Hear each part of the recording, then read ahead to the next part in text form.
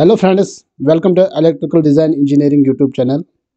This is our 12th lecture of our free course Design of Transmission Lines and Distribution Lines.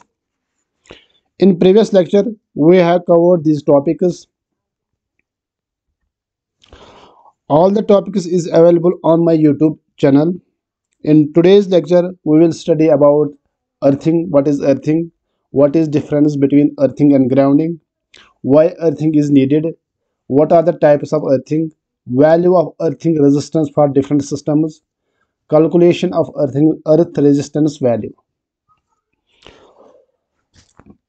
This lecture was very demanding lecture from my subscribers. There I am getting messages from WhatsApp and from other social media profiles that make a video on the earthing of a substation and transmission lines. Before starting today's lecture, please subscribe the channel, like and share video on your social media profiles.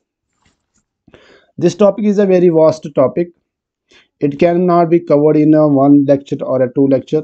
I think it can take almost three lectures. This was the first lecture about the earthing, and two more lectures it will take. First of all, we will see what is earthing. Earthing is the process of connecting some specific area of an electrical power system with the earth through low resistance wire for safety purpose. That means earthing is a connection between the electrical power system, specific area of an electrical power system with the earth through a wire or through a low resistance path.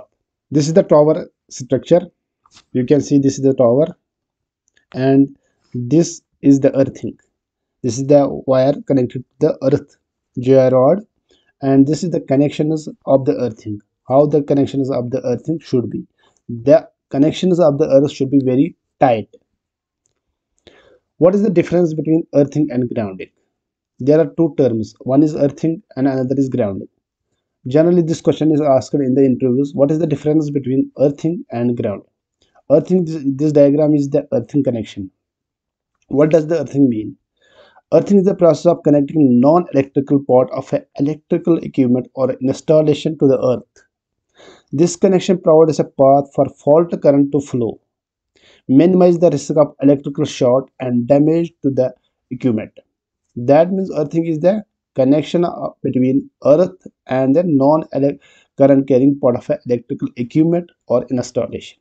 For example, the connection between the tower footing and the earth rod or earthing electrode is called the earthing. Similarly, the connection between the body of the equipment and the earthing electrode is called the earthing. Now, what is the grounding? Grounding Grounding is the process of connecting current carrying part of an electrical equipment or installation to the earth. This protects the entry power system from malfunction. From diagram you can see here, this is the live part and this is the neutral path or a return path. Here we are connecting the neutral path with the earthing electrode or with earth. That means this is called the grounding. When we connect a current carrying part of an installation or for any electrical equipment with the ground, this is called the grounding. For example, grounding of a neutral of a transformer neutral, we always ground the transformer neutral. This is called the grounding. Key differences between earthing and grounding. What are the key differences between earthing and grounding? Earthing and grounding. First is in earthing, this method provides protection against the electric shock, while the grounding, this method provides protection against the malfunction of entry power system. Second, the primary purpose of earthing is to provide protection against the electrical short.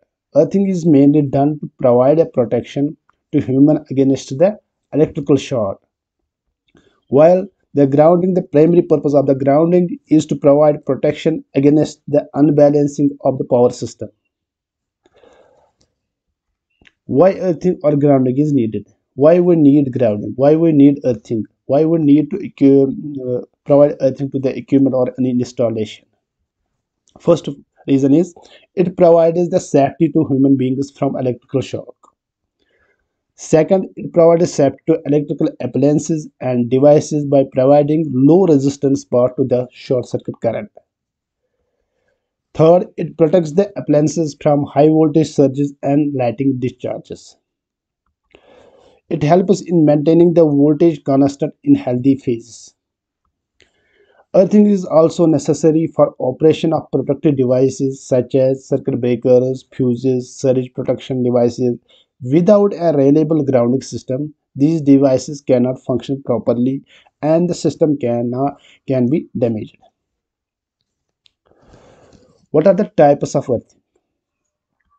Generally, there are five types of earthing on the basis of earthing electrode. Number one, pipe earthing. Number two, plate earthing. Number three, rod earthing. Number four, chemical earthing. And number five is the coil earthing. Now we will see all these earthing one by one. Pipe earthing.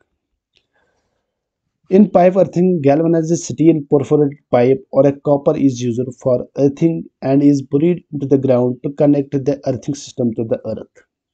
The depth and diameter of pipe in the piping earthing depends on the condition of the soil. For ordinary soil or for general purpose, the pipe should be 2.5 meters in length and 40 mm in diameter. This is the diagram of the earthing, pipe earthing. This is the diagram, all the dimensions given in the drawing. Plate earthing. Plate earthing is a type of electrical earthing that involves burying a metal plate, typically made of galvanized copper or iron, at least 3 meters below ground level. The plate connects all the electrical systems to the earth, providing a path for electrical discharge. The plate is embedded in an alternative layer of charcoal or coke and salt. Plate earthing is used in power stations, transmission lines, large electrical panels, and high voltage transformers, where the amount of fault current is very high. The plate earthing helps to connect to more number of ground wires or earth wires from different loads. Generally, the dimensions of 600 mm by 600 mm or 6.3 mm thick plate is used. This is the dimension of general plate. This is the diagram of the plate earthing. Rod earthing. In rod earthing, metallic rod of galvanized iron or copper is inserted into the ground and all the electrical systems are connected to the rod for earthing. Earthing rod is generally 20 mm in diameter and 3 meter in length. It is generally used for earthing of low tension poles and high tension poles up to 33 kV. This is the picture of the rod. That is the rod earthing. Chemical earthing. Chemical earthing uses copper or a galvanized iron as the earthing electrode.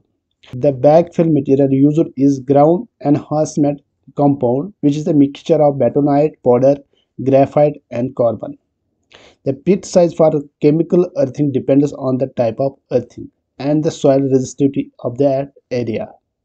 In general, the depth of the pit should be at least 3 feet and the well should be at least 2 feet. This is the chemical earthing. These are the chemical earthing electrodes. You can see the in chemical earthing electrode, there are two tubes. One is outer tube, that is this JI pipe, outer tube or copper bonded pipe, and another is the this one, the flat JI strip. Between these two tubes, there is a compound between pipe and strip. This is the conductive compound.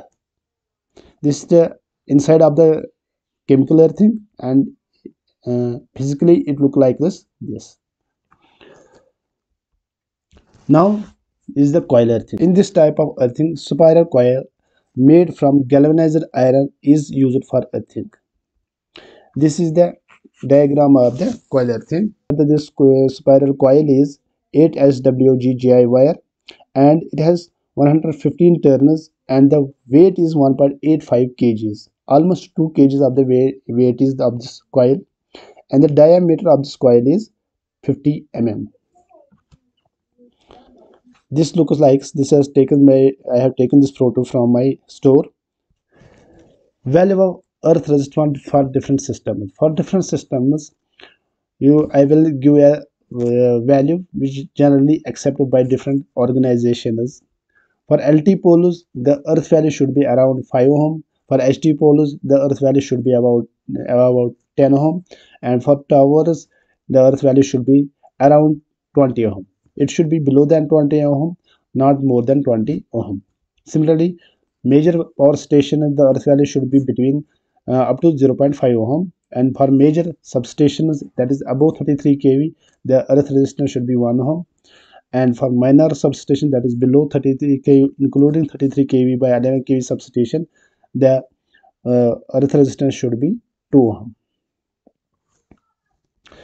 Now, calculation the earth resistance. This topic is can be taken in the next lecture. This is a very long topic, and this is mainly the numerical mathematical part of the earthing. In this topic, you will learn about how to measure the earth resistivity, what are the different methods of measuring the earth resistivity, how we calculate the earth resistance, how we calculate the number of electrodes used, how we calculate the GI strip, what is the effect of GI strip on the earthing resistance. All these things are covered in the next lecture.